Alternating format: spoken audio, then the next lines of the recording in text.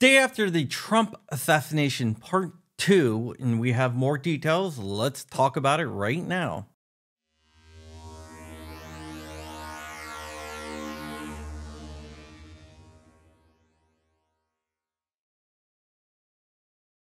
What's up, Wolverines? Welcome back to the channel. My name is John Crump. I'm an investigative journalist, and I keep an eye on the gun space, particularly stuff that has to do with Second Amendment rights, such as court cases and laws. Today, we're going to be talking about an assassination attempt, but I digress. If you can do me a big favor, like, comment, and subscribe, it would really help me out. We still have our fundraiser going for Pack 997 of the Cub Scouts, and today we are brought to you by our friends over at Otis Gun Cleaning Supplies.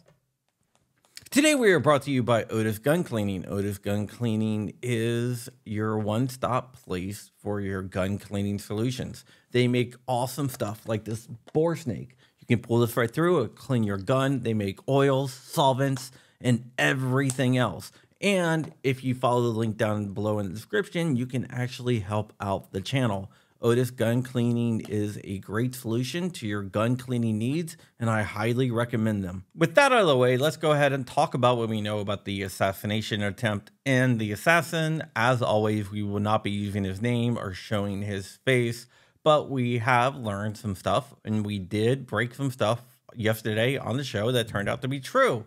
We did a live stream where we talked about some of his criminal past, and that stuff has all been verified now. Okay, so the would-be assassin used to live in North Carolina, but he moved to Hawaii recently. In 2019, it was reported to the ATF that he was a felon in possession of a firearm, which is illegal according to the federal government, even though I don't believe that it should be. So the FBI was notified of that, and they chose to do nothing. So this is another one of those cases where the FBI was aware of the situation.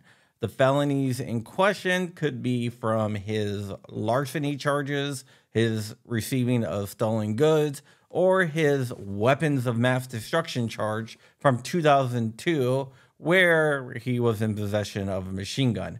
That really doesn't matter because the FBI never followed up on anything. So this is another example of where gun control does not work. Okay, so let's go ahead and talk about the gun that he used. It was not an AK, as the media reported. It was an SKS with a bunch of plastic stuff on it, most likely a Norinco. The SKS had the serial numbers obliterated off of it, so that was removed. And one of the charges that he's going to be facing is removing the serial number from a firearm. He also had ceramic tiles in the bags. Originally, I thought they said ceramic tiles and they actually meant ceramic plates, but no, these were off-the-shelf ceramic tiles. So they're not ballistic ceramic plates, they were ceramic tiles. I'm not sure if he didn't know what they did, or he heard that people had ceramic plates in their plate carriers and thought that they were the same as ceramic tiles, but they're not. This guy has no military experience, even though he went to Ukraine because he wanted to fight for the Ukrainian army. So he probably not too up to speed on actual military technology or any type of defensive technology whatsoever, because if he did, he would have ceramic plates in the bags instead of tiles. The police were able to arrest him after a civilian took pictures of him and took pictures of the license plate. They were able to track him down by using license plate readers. If you don't know, license plate readers are everywhere. Almost every cop car now has a license plate reader that runs license plates automatically. So that's how they caught him, and they were able to take him into custody. He was not talking and was just stone-faced. Today, during his arraignment hearing, he was seen laughing because he's a nut job. Basically, if you look at his Twitter, he was a nut job. His Twitter has now been scrubbed, and so has his Facebook. There's a lot of media organizations reporting that no one really knows what his political affiliation is. until you pull up the Act Blue records where he donated a bunch to Act Blue.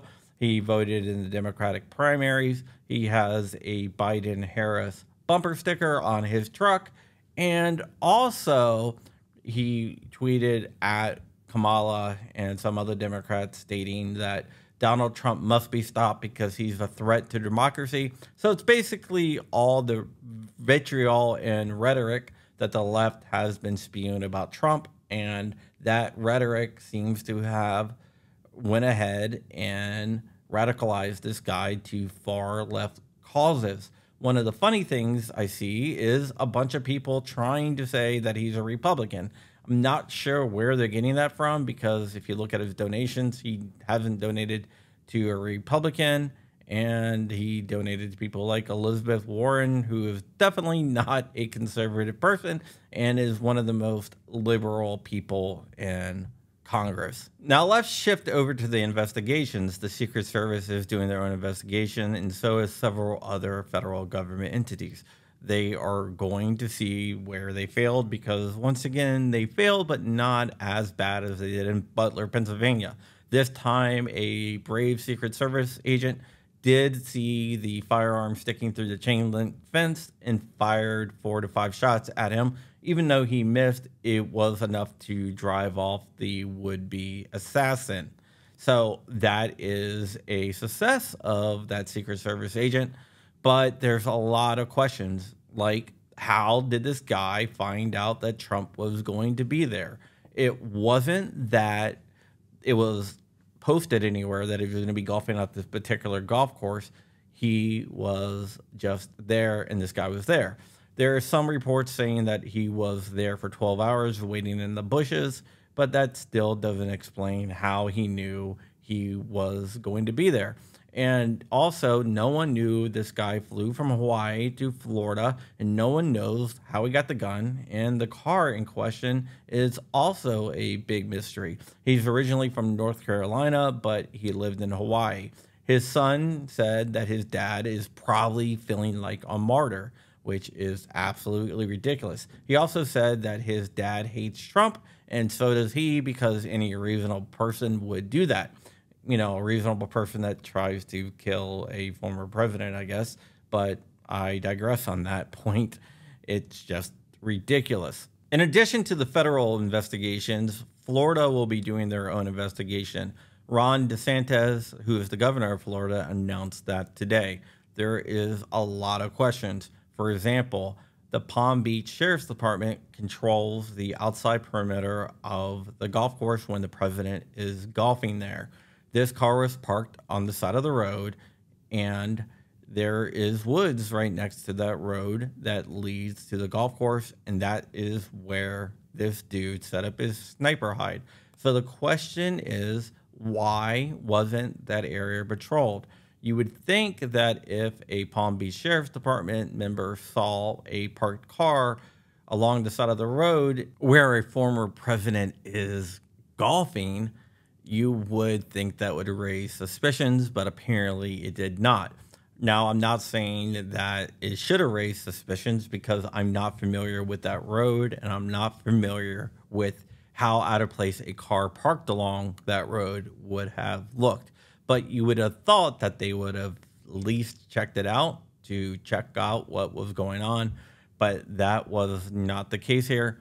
Hopefully, Florida and DeSantis will get to the bottom of that. One of the most interesting things is the FBI says that the anti-Trump rhetoric played into this, and that is one of the causes of violence, where people keep on trying to kill President Trump. But the media is not going to lay off Trump. And in fact, they have actually tried to blame it on him. Also, NBC last night said that it was an AR-style rifle, which we all know is bunk, but NBC probably doesn't know anything about guns, so they're probably not even sure what an AR-15 really is. So I'm going to chalk that up to stupidity more than a willful misleading of the public.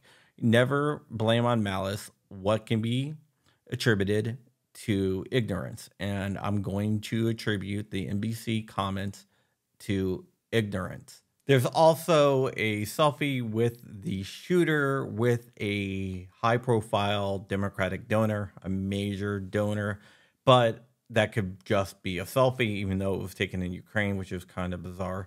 But yeah, so there is a selfie with him and this giant Democratic donor. And this guy has also been on a lot of TV shows talking about Ukraine. Not really sure what his deal is with that. But, you know, he is definitely a left-leaning individual, and he bought into the rhetoric that Trump is a danger to democracy and tried to take him out, which shows you the danger that the Dems are playing when they push all this nonsense that Trump is going to become a dictator and all this other bull BS stuff that they are trying to spread here.